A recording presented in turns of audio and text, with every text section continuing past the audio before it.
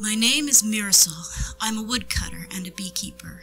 At least I was a woodcutter, but when our master and our chalice died without successors, the rods chose me as chalice in her place.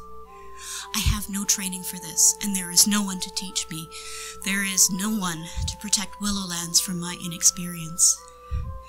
So I read whatever records I can find, in hopes that the answers I need will be there, and I guess at the rest.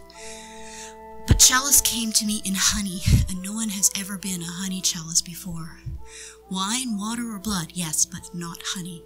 So there are still questions that will not be answered. It's my calling to bind Willowlands to her master, but the master left no heir.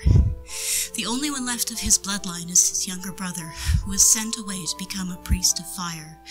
He has sent word that he will return now, but the fire burns away much that is human, and our new master has been living in fire for 6 years. No one knows if the Earthlines will still recognize his blood and quiet at his touch. No one knows if the people can accept so changed a man as their master.